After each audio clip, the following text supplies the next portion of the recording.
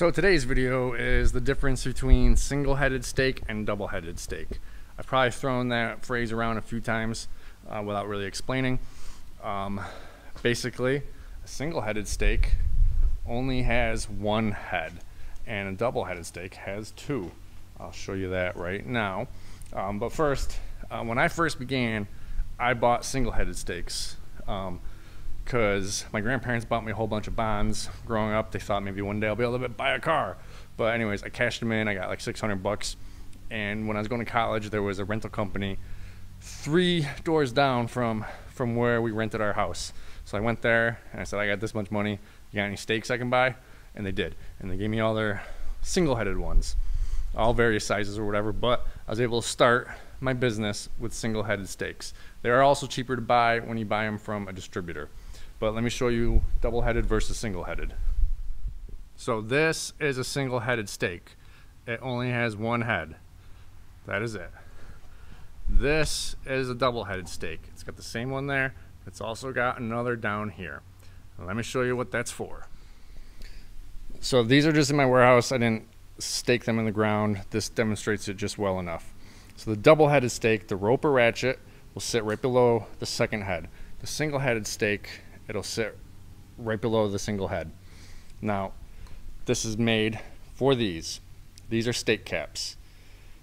You want to definitely use these on all your setups. It's going to protect people because if someone trips and falls on one of these, seriously injured. So with the double-headed steak, these will go right on. With the single-headed steaks, once this has tension on it up towards the tent, you won't be able to get this on. It'll just like stick right there because this will be pulling against it. So what you either need to do is get all your steak caps and split them so that it can go around that rope that's tensioned, or get tennis balls that just go over the top. I think tennis balls look cheap and dumb. So definitely I say investment is these double-headed steaks that you can just put that right on.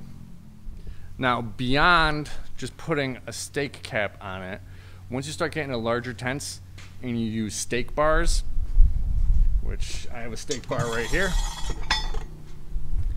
This is a steak bar. It uses 3 steaks to make the entire thing a bit stronger. So once you start using steak bars, the double head is supposed to go all the way down to this. If you have a single head, you can't get all the way down, and if you did, it's going to be very, very hard to get that steak out. With a double-headed, you go all the way down. You still have room on that steak to attach a steak puller or hit it with a hammer and loosen it up. But if a single head, it goes all the way down, and it's going to be very hard to get back up. I did do a video on steak bars, but I will do another one to make it more clear. Anyways, that's my advice.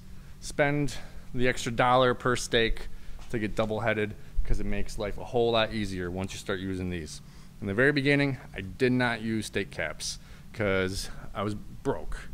And we were at a few jobs and people were like, do you have anything to go over these so my grandkids don't get hurt? And we just said, oh no, we don't do that. And then one weekend, I had someone trip and fall on it, and they went to the hospital.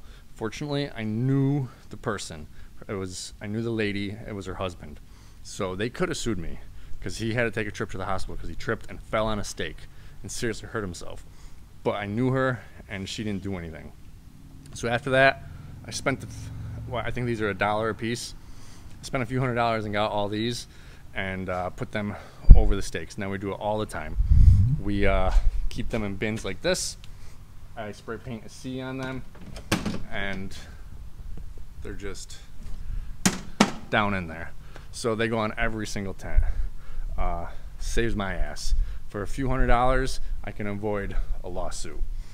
So definitely invest in the double-headed steak. If you are using single-headed steaks, you can still buy the caps. You just got to split them all, or use tennis balls, which, like I said, I feel it looks tacky. But who cares about the tackiness if it's keeping you safe? Anyways, thanks for watching.